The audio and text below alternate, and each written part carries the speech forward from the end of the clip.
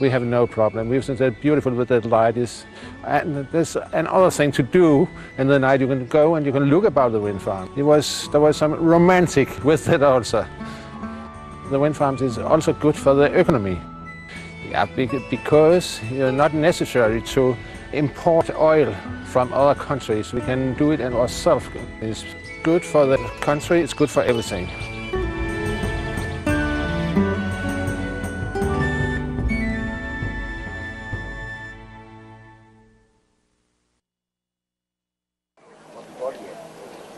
It is, Jack. It is. We're worried about you. Strong, one strong here, another one there.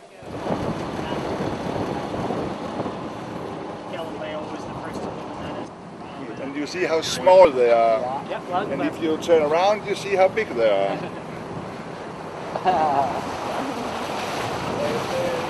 We have a lot of anger.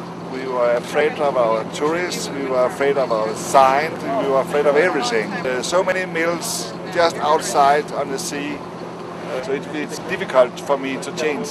We were afraid of the noise. We were afraid that the sun will make spots in the wings that we could see in the land.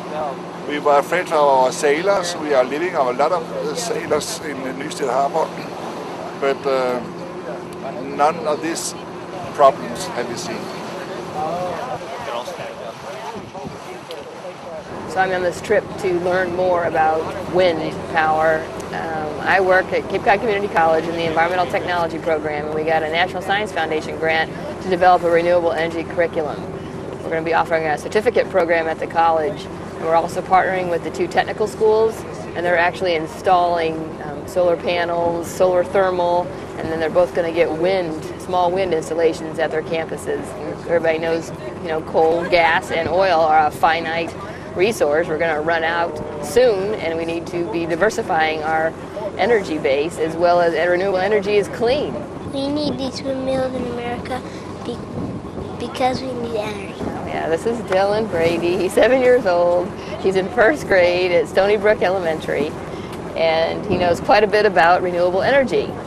Europe is definitely leading the way. Japan is doing great things with solar energy. Europe's doing a lot with wind and solar as well. So they're going to be basically, taking the lead in the world. The United States is still fiddling around and talking about drilling an Arctic National Wildlife Refuge, which is absurd.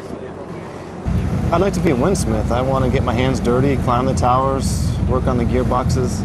I want to do a job where I can make a living and, do something that makes a contribution to society, something I can feel good about. If we could achieve 20% power like they have here in good wind years in the past, who knows how many coal plants we could shut down? Who knows how much we could clean our air? So that's what I'd like to see. And I think we can see that.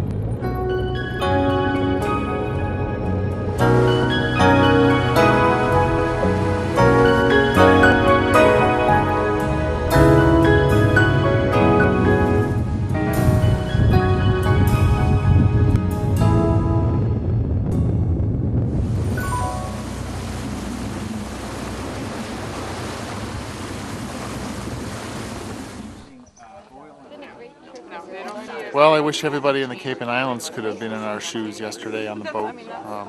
I never will forget it. ever, ever, ever. And I hope to God we see them over in Nantucket Sound. I've said it before, I'll say it again, I don't want to depend on our friends in Arabia. I'm inspired. I think that we could make this happen and need to make it happen as soon as possible in our own backyards.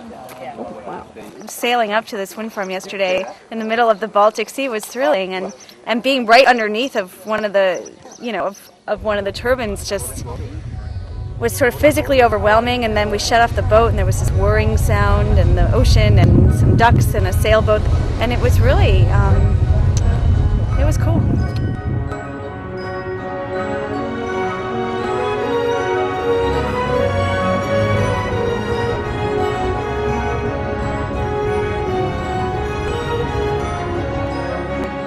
"35 Americans from Cape Cod, New York State, Vermont, and Nantucket traveled over 4,000 miles to see for themselves what an offshore wind farm looks like and what its impacts really are.